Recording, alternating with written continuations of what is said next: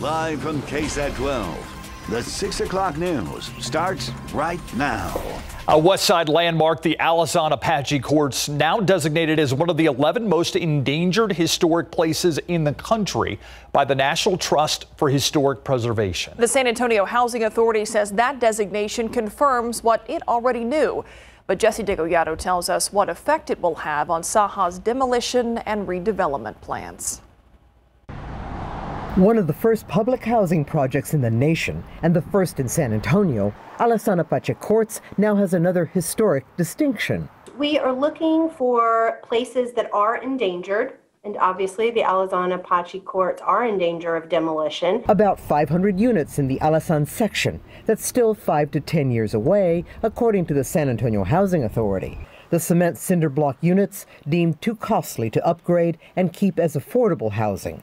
They'll be rebuilt from the ground up. This is a community living in the poorest neighborhood, in the poorest zip code, in the poorest big city in America. They deserve better living standards. I think they've been waiting for a long time for this. But some residents say it's not about the buildings. I love the history. The history of it, you know, it inspires people and it inspires me to do better and to be better for my son. I love it. It's very quiet. It's very neighborly. We all get along. Preservation and progress are not mutually exclusive. And it's about allowing places that are valuable and meaningful to their communities to continue to evolve and change. In such a way, she says, that would best preserve Allison Apache's character and history.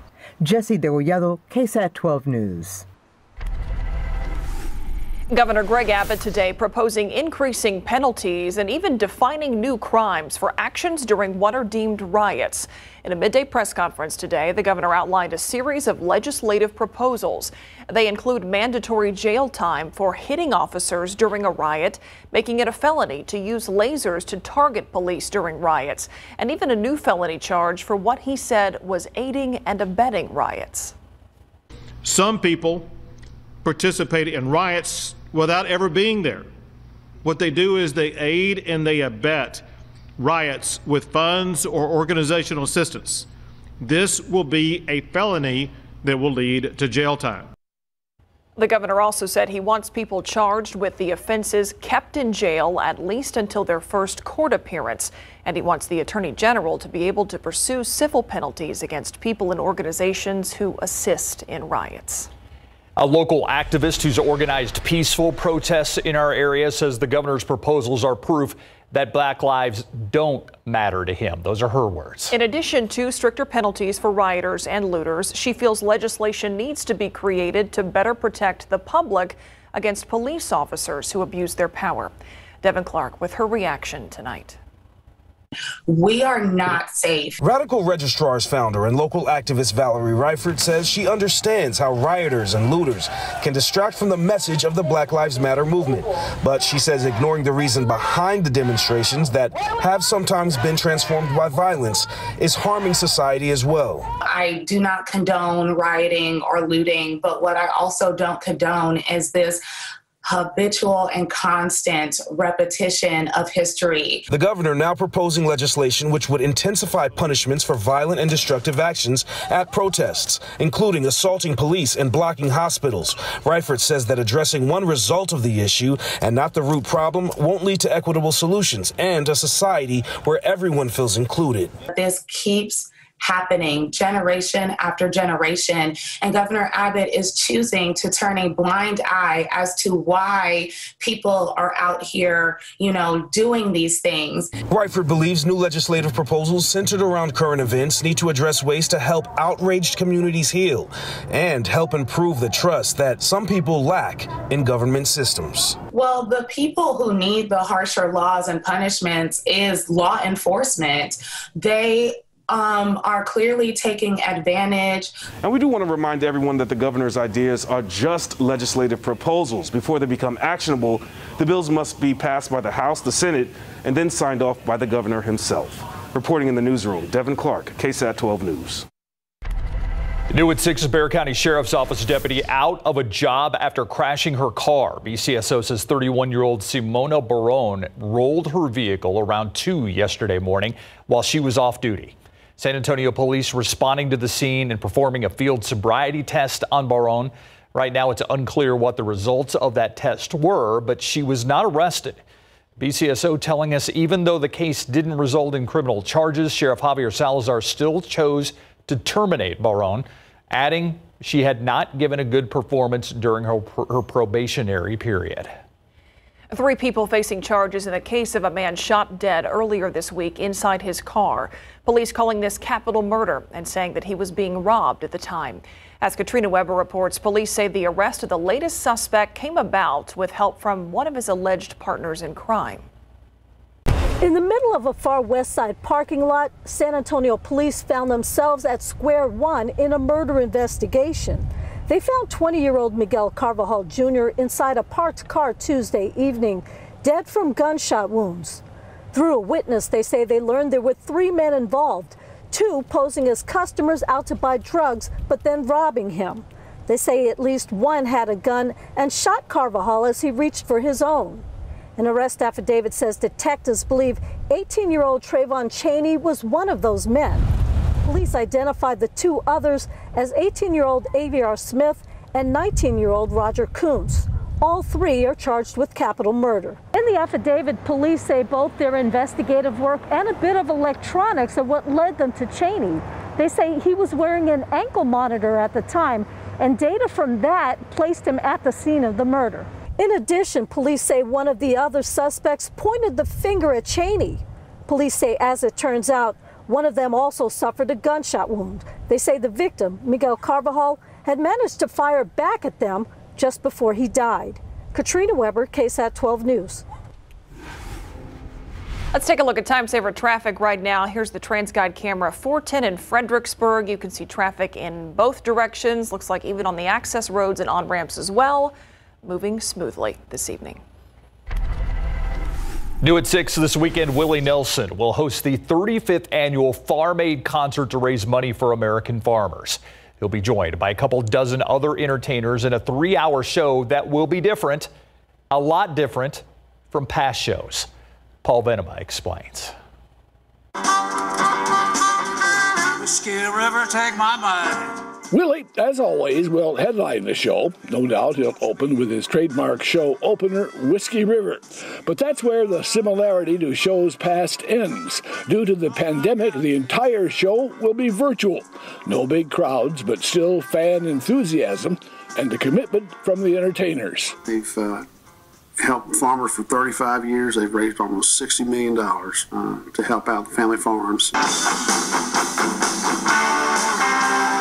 To help not only by raising money, but by raising awareness of the plight of American farmers like Angie Provost. This year has been challenging for us all with a pandemic and economic and food insecurity. But given these obstacles, we continue to farm to nourish ourselves and our communities. Among the entertainers, Chris Voss from The Record Company. He has a personal connection to farmers, having grown up on a dairy farm. And he has his grandfather's hat to prove it. This hat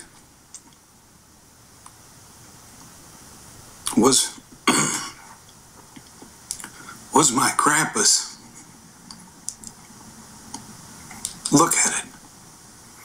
He was a farmer. Farm Aid 2020. The show will be available on Farm Aid's YouTube channel, Access TV, and multiple other platforms. Aside from Willie, it'll feature his sons, Lucas and Micah, and at least 20 other artists. Paul Venema, KSAT 12 News. The Will Smith Zoo School at the San Antonio Zoo getting a huge boost. Today, the Texas Cavaliers donated $1,050,000 to the school. School officials say that money will be used to help them reach a goal of having 30% student enrollment through tuition assistance. Members of the Texas Cavaliers say the pandemic made it hard to raise money, but they still got the job done. We doubled down on our efforts, knowing that this mission is critical to the future generations of children in this community and the surrounding areas. And we're extremely proud to be able to make this sizable donation that will really make a difference. The Texas Cavaliers Charitable Foundation has been raising money to benefit kids across the state since 1989. Look outside with live cam this evening. 84 degrees out there. All around just a pleasant day, Adam. It was beautiful. Yeah, it really was. We had some nice clouds early in the morning. They broke. Then we had a good amount of afternoon sunshine, so we made it into the mid-80s around San Antonio. But warmer temperatures off to the west. The aquifer down just a touch today. A tenth of a foot to 664.0.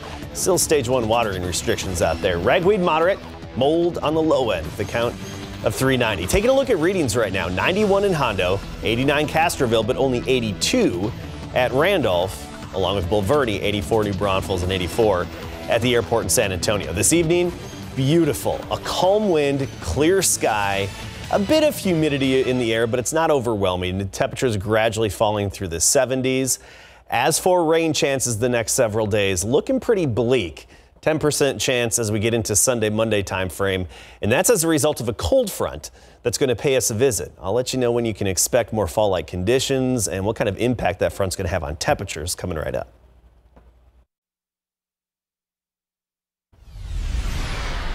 We are just seconds away from today's daily briefing as we wait to see what impact we could see locally from Labor Day when it comes to COVID-19. Yep, let's go to the City Hall right now, where we're expecting to hear from Mayor Ron Nirenberg and County Judge Nelson Wolf. Commissioner Justin Rodriguez, along with Dr. Junda Wu, who is our medical director for San Antonio Metro Health, and this is our COVID-19 update for the San Antonio community.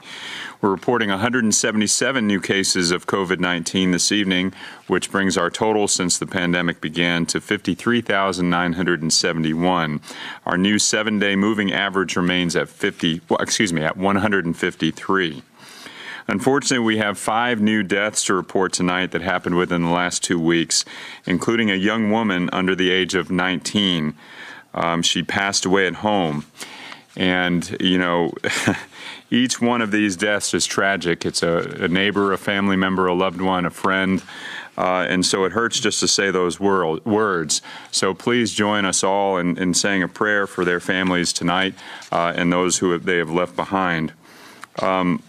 That brings the total number of deaths in our community since the pandemic began to 1,073. And as you know, there's still a few that we are investigating that are reported by the state through death certificates, but these are the verified deaths that have occurred in our community since the pandemic started.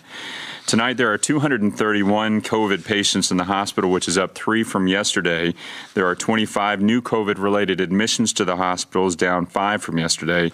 And we have 87 patients this evening in the ICU, 36 patients on ventilators. 73% of ventilators are available and 12% of staffed hospital beds are available in our system. We do want to provide you with an update on COVID-19 in our schools, area schools. So here are the current numbers that have been verified by Metro Health. Across our area, 20 students have tested positive at this point, 32 staff, and that's 15 teaching staff as well as 17 non-teaching staff have tested positive. We're presenting these numbers because we've gotten a lot of questions about how is this affecting our schools. As you know, we are not yet to full occupancy, so these numbers are low and they could be encouraging, although we need to be vigilant and watch them closely. As you know, most schools districts right now are offering some form of in-classroom learning, so it's not surprising to see some level of transmission there, but we want to make sure that we keep an eye on that data and provide you with updates as we move along to keep everyone in our community safe. Let me turn it over now to Commissioner Rodriguez.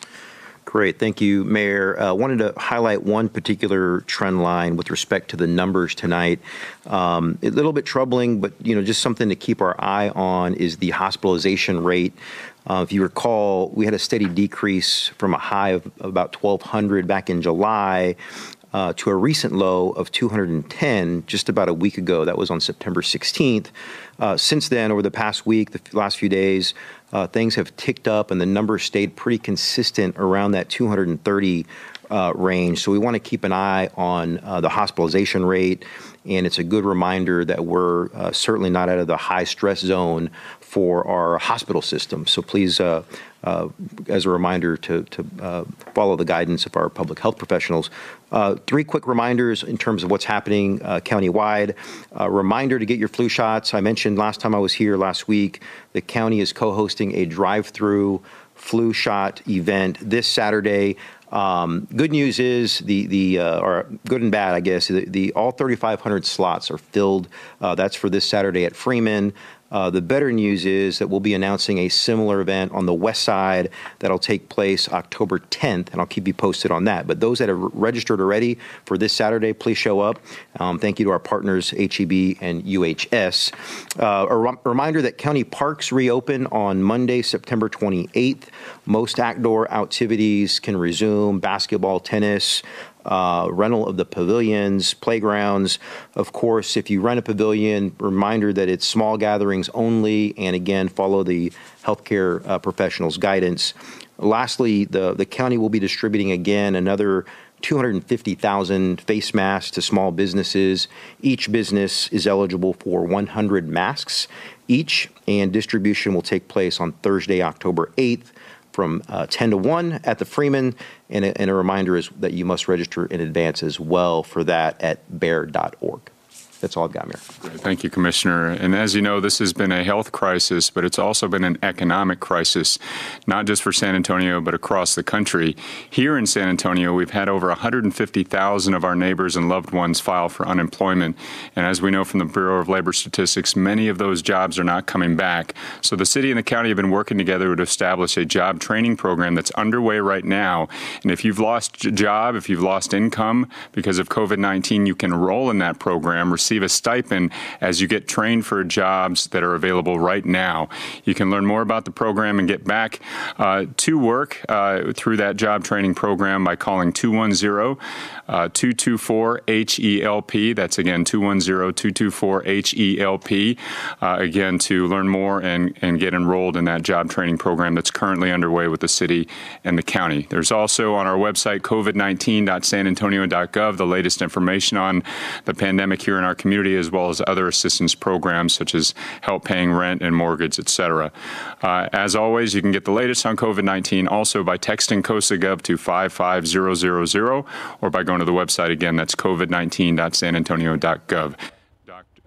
177 new COVID-19 cases reported today, 5 new deaths, and certainly a really eye-opening piece of information we heard from the mayor today. One of those people who died was a young girl under the age of 19, younger than 19 years old. So that's certainly a reminder that this illness can affect anybody, no matter the age, no matter where you come from or what your situation may be.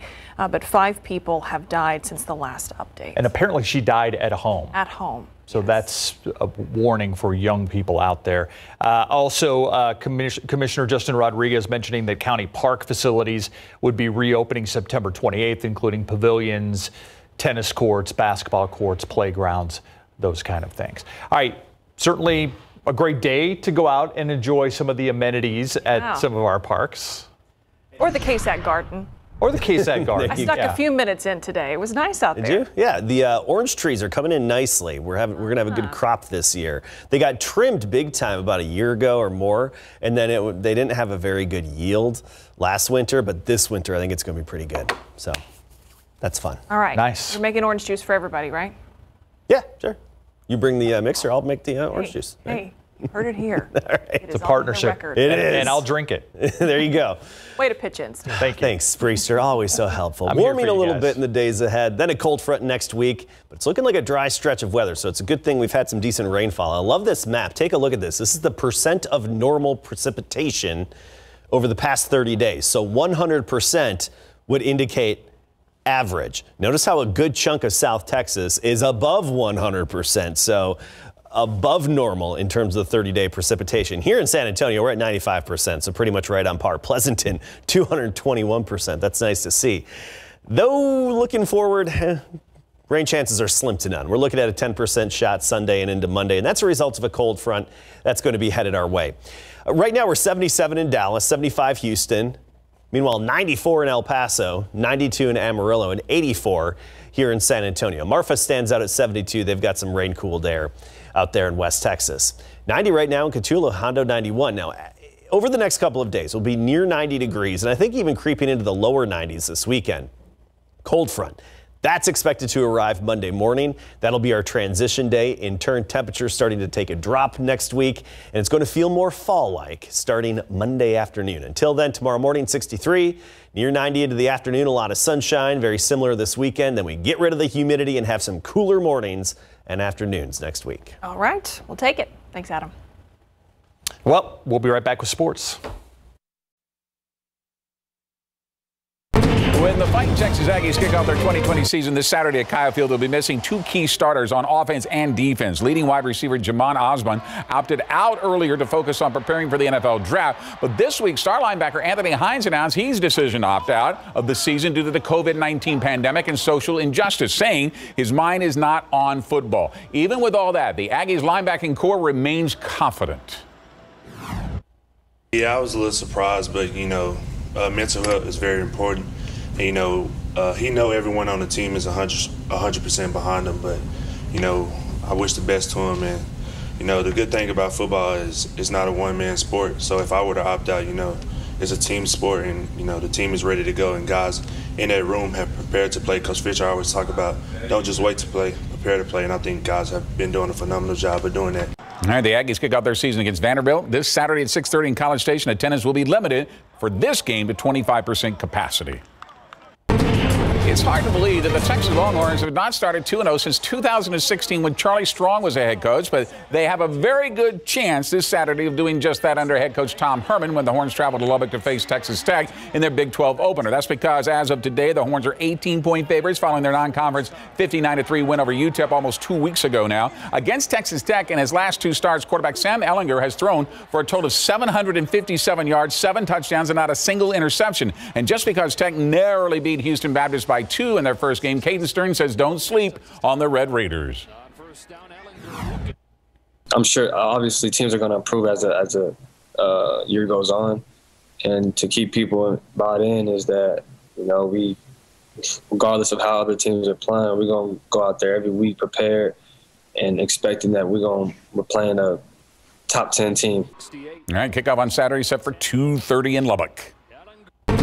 The UTSA Roadrunners will work on a short week coming off their 24-10 victory against Stephen F. Austin last Saturday. Now they'll open conference play tomorrow against Middle Tennessee after Memphis had to bow out due to the COVID-19 positive test. Now, one of the moves head coach Jeff Trader made since their season-opening victory against Texas State is shifting Josh Otis to starting left tackle, something the 6'5", 330-pound lineman earned to start his senior season. It means a lot.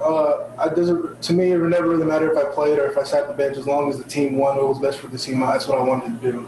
It was great. It was great to be able to go out and positively affect the game and be part of the team, per se, that help us win. And Josh will try and do that again when the Roadrunners host the Blue Raiders tomorrow at 7 in the Dome.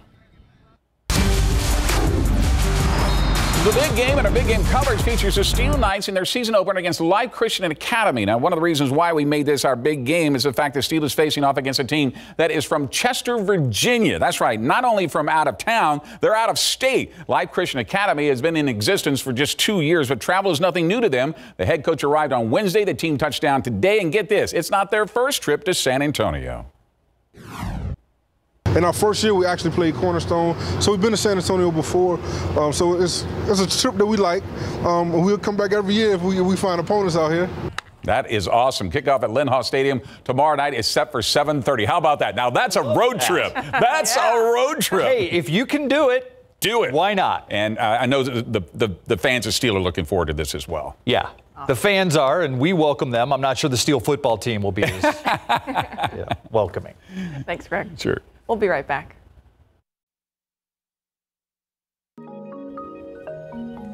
Time now for today's KSAT Q&A. Every Thursday, we are joined by Dr. Ruth Berggren, infectious disease doctor from the Long School of Medicine at UT Health San Antonio. Doctor, thanks as always for being with us. Let's start talking about Labor Day. We have been waiting to see whether we're going to see any spike. We know that 2 weeks is kind of that timeline that's been eyeballed so many times. Do you think we should have seen a spike by now if we were going to, or do we still have to wait and watch those numbers? I think we still have to wait and watch the numbers. If you look at hospitalizations, we're seeing a leveling off. It's not continuing to plummet. And the community positivity rate, which you recall was 6% last week is now at 6.4%. So I don't consider that to be an upward trend. It's sort of flat. But it also didn't keep going down. So you have to keep watching. And again, the hospitalization rate for me is always a good indicator because the other tests, the other numbers can be confusing depending on whether people who are asymptomatic are being tested or not, and how many people are being tested at any given time. But the hospitalization rate tells a true story always. And so far, so good, but it still could go up again, and we just don't know how high. You know, one of the things we like to do with this KSAT Q&A segment, especially when we have you on, Doctor, is separate the facts from some of the fiction that's out there.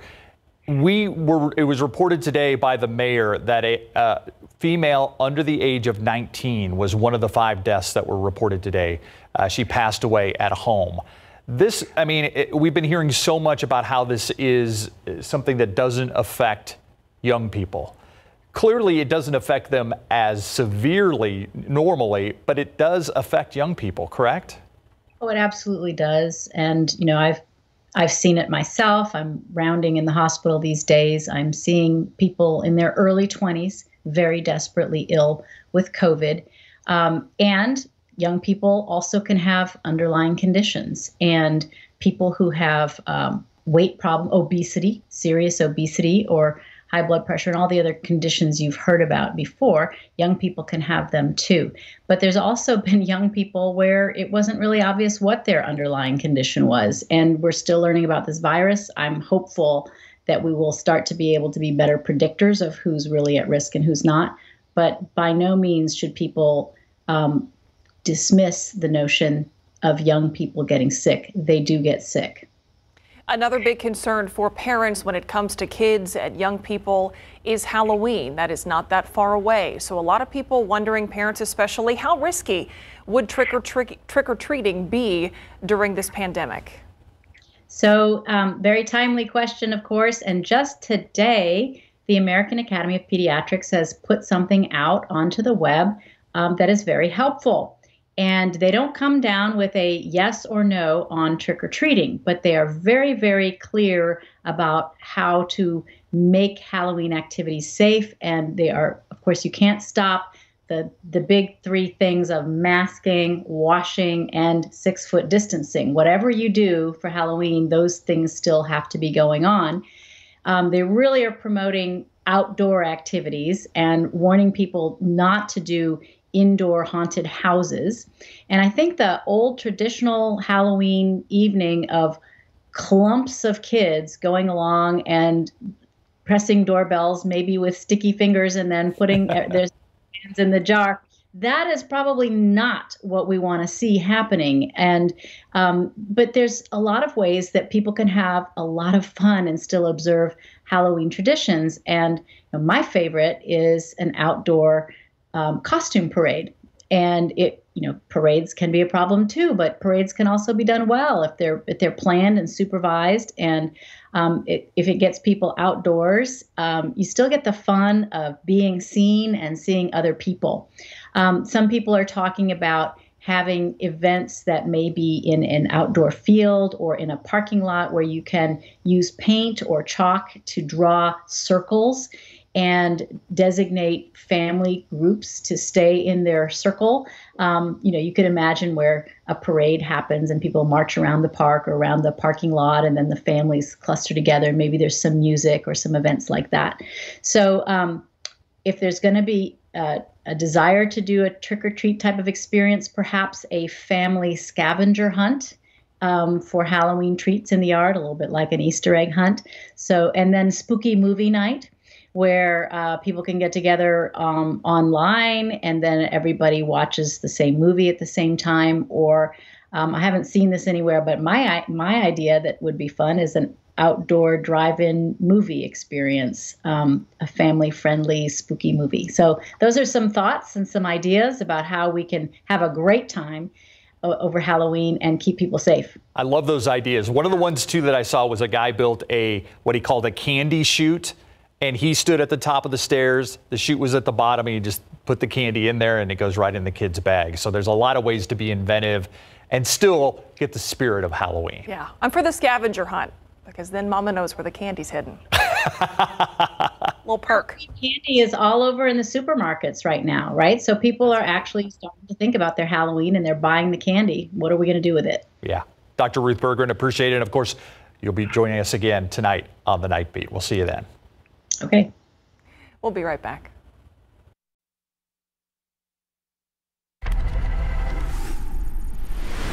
The Powerball hoping to make some buzz with a brand new look. The televised drawing will feature new balls, upgraded ball dispensing machines, and a new studio.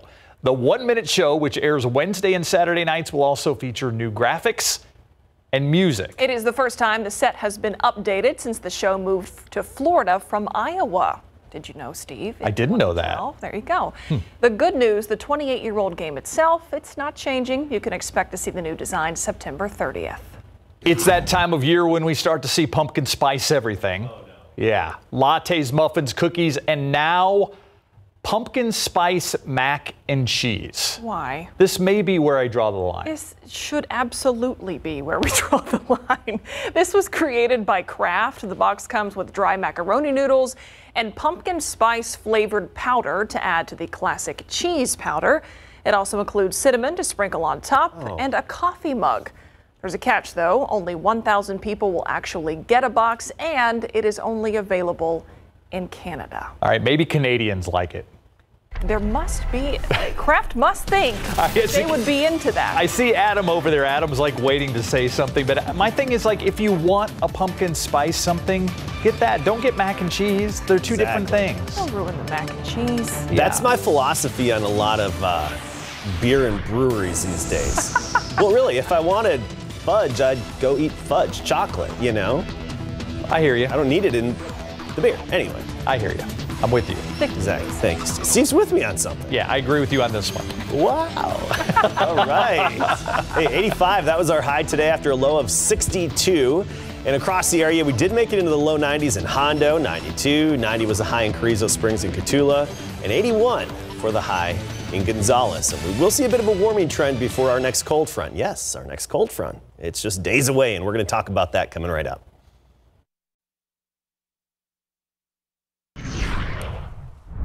Outside today, all around just pleasant out there, nice temperatures, but we know some changes are coming. They are coming, and it's Thermometer Thursday. It is. Oh, that's right. I can't believe I remembered. I know, right? And you didn't. I'm not even wearing the tie, and he remembered. I actually have some calibration going on behind the scenes over there. Of course you do. This is the studio is a great room to get the room temperature calibration point. Ah. So that's where I always do it, back there, monitoring it very closely. But this is a unique Thermometer Thursday. Kind of a sad one in a way. I'll tell you about it in a second. All right, let's take a look at the drought monitor. We have the newest one that just came in today, as it does every Thursday. This is last week's, so I can give you something to compare it to. Last week's, and now I'm going to show you this week's. And along the coastline, we wiped away all the drought and dryness, but we still have abnormally dry conditions throughout most of Bexar County. And then you head westward, Uvalde to La Pryor, Carrizo Springs.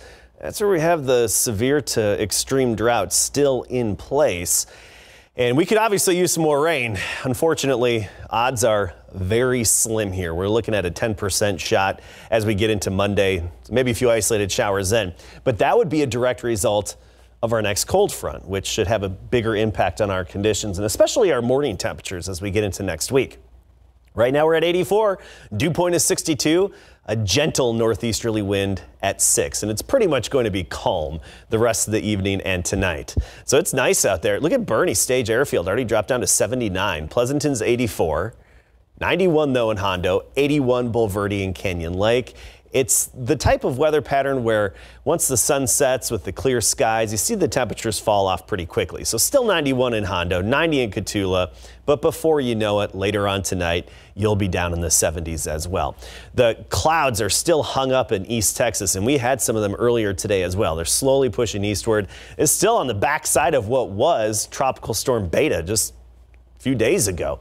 Now it's just a lot of rain, remnant low that's moving over the southeastern United States, taking all that good rainfall even farther away from us. But I want to show you the big picture because this is really going to dictate what happens to our weather next week. The next couple of days and all the way through the weekend, just more sunshine and similar conditions. But notice how our pattern shifts and we get this big dip in the upper level flow early next week.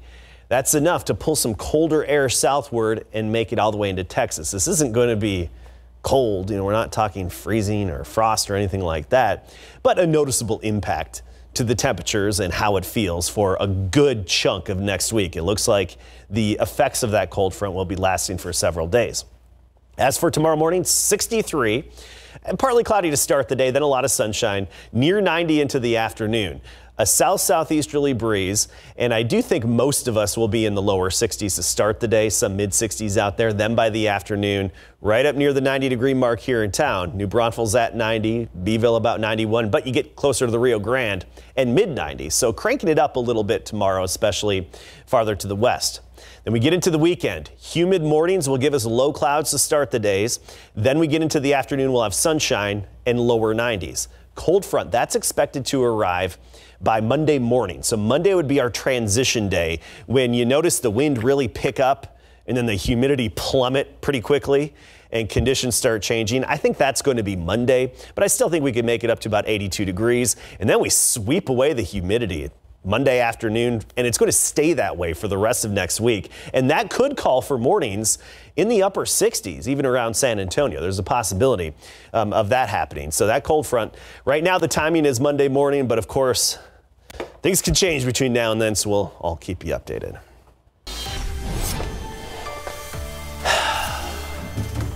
That's a deep sigh. Mm-hmm. I come to this realization every so often. I make my thermometers in batches of about a half a dozen, give or take. And inevitably, within every batch, there's one or two that just doesn't work out. No. And I can do whatever I want, try everything. Doesn't work out. So the other day, I'm sorry I'm laughing. I think it was Myra's reaction that I found. Thank you, Myra. Steve's like, yeah, give it to him. Myra's like, I didn't know Myra was such a thespian. So all of this work, blowing the glass, filling it with alcohol to the appropriate level, going through calibration, and then I find, the resolution's too high a resolution, so it can measure up to 100 max. That doesn't do us any good. Oh, resolution's too low. That doesn't do us any good. So on and so forth. So the other day, my wife comes out of the office because she's working from home these days, and she's, our craft room office. Honey, just so you know, there's a lot of thermometers sitting around. I don't know if you need them. I got the hint. It's time to come to the realization. I hate this. Oh. All of them. Oh. Wow. Because I always think, maybe I could do something with it. Nope. Time to start over. At some point, you just have to clean the slate. So all that work, but it's just one or two in every batch. Look at you. What I do have, though, is a really good one for Lucio Aguilar of San Antonio. I just sent you the email about an hour ago. You were the winner of this beauty right here. So that's a good compromise of range and resolution.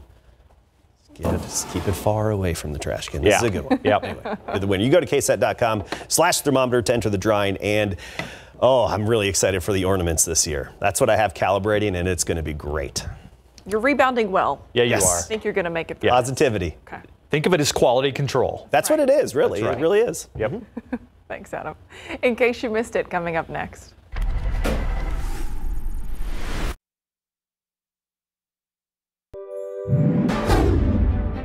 Morning to you. It is Thursday. It is September 24th. 3 men all facing capital murder charges in the shooting death of 20-year-old Miguel Carvajal Jr. He was shot twice during a drug deal on the far west side on Tuesday.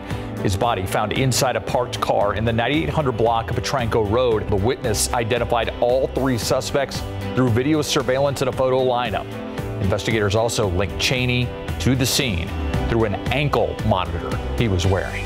Now, Texas will always defend the First Amendment right to peacefully protest, but Texas is not going to tolerate violence, vandalism, or rioting. Governor Greg Abbott today proposing increased and new penalties for actions during riots. for things like causing property damage, attacking police, or even what he said was to aid and abet a riot by providing funds or organizational support. Well, we have learned the name of a man killed while trying to cross Loop 410 last night. He's been identified as 17-year-old Damian Frank Escobar. San Antonio police say it happened around 11:30 last night on Southwest Loop 410 near Marbach Road. The driver did not see Escobar before she hit him. She did, however, stay at the scene to try and help and will not face any charges. The Will Smith Zoo School at the San Antonio Zoo getting a huge boost. Today, the Texas Cavaliers donated $1,050,000 to the school. School officials say that money will be used to help them reach a goal of having 30% student enrollment through tuition assistance. Members of the Texas Cavaliers say the pandemic made it hard to raise money, but they still got the job done.